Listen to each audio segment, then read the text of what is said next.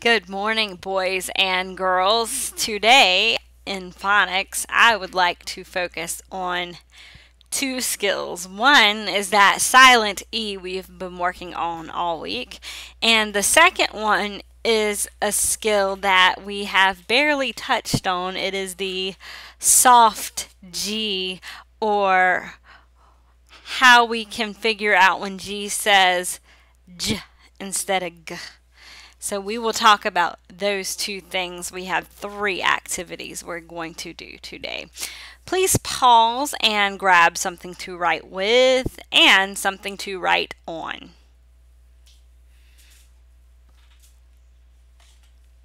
All right, so the first thing we're going to do is we are going to read some CVC words, and then we're going to add the silent E to them and look at how the vowel changes from the short vowel to the long vowel. Here are our three CVC words.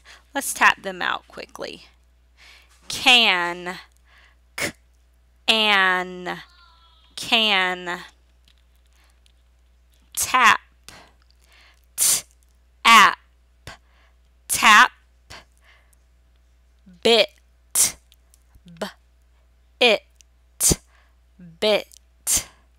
Very nice. Now, I'm going to slide them over to our silent E.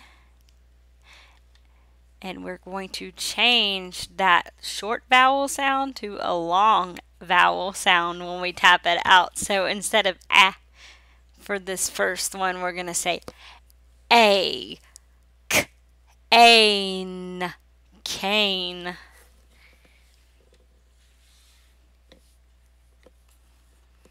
Again, we're going to say the long A sound. T, ape, tape. And we're going to say the long I sound for this word. B, ite, bite. So anytime you see that silent E at the end of the word, it changes the other vowel to a long sound, even though you do not pronounce the E sound. Keep practicing, boys and girls. You are getting very good at silent E. Let's check this off and talk about something else for a minute. This is what I like to call soft G. Soft G is when a G says the J sound like J instead of G. It does that when it goes before an I, an E, or a Y. So each time you would pronounce it like this: J, J, J. J, eh, J, eh, J, eh. All right. Now let's look at some examples of words that have soft G in them. The GI words are giant, giraffe, and magic. It has the J sound in the middle. GE, gem like a gemstone. Huge, and this also has a silent E that makes you say its name as well as it makes the G say J. And cage, both of these are examples of silent E words. Huge and age. And then GY. In these particular examples, Y acts like a vowel. Gym sounds like a I, but it's a Y instead of an I. And in this word, energy, the E takes on a long E sound. So Y can be very tricky, But we do know, and it is very easy to remember, if there is a Y after that G, you pronounce it J, like the J sound. Very good. Now, let's take a look at 4 pictures. This is what you will need your whiteboard and marker for, because you are going to be writing the words.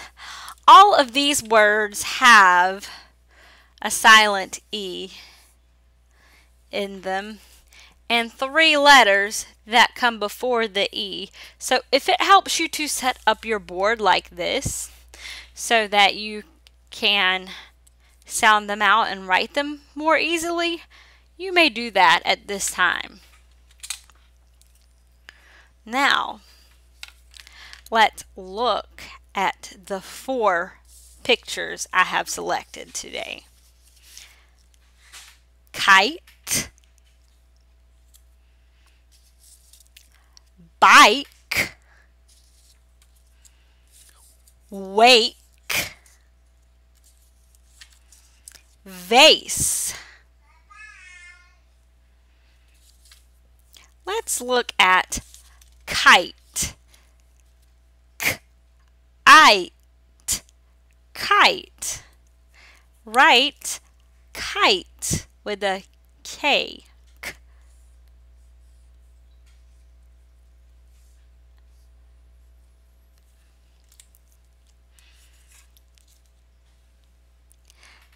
Did you remember the silent E? Good job. Our next word, and you don't have to erase your E, just leave it there. Bike, B-I-K, bike.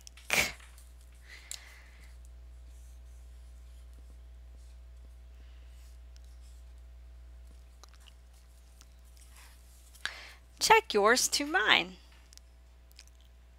Bike.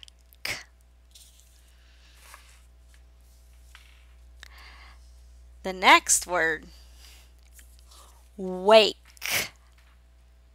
I wake up. Wake. W-ake. Wake. Ache. All right, check your word and see if it is correct. Wake.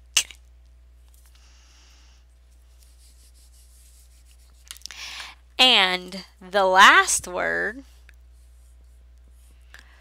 vase. Vase. V-A-S. Vase.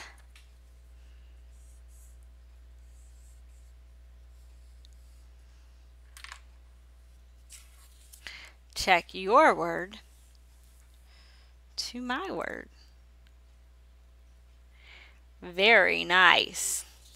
So just to recap or review what we've learned in this lesson, we talked about words that have the long vowel and silent E at the end. Example, kite.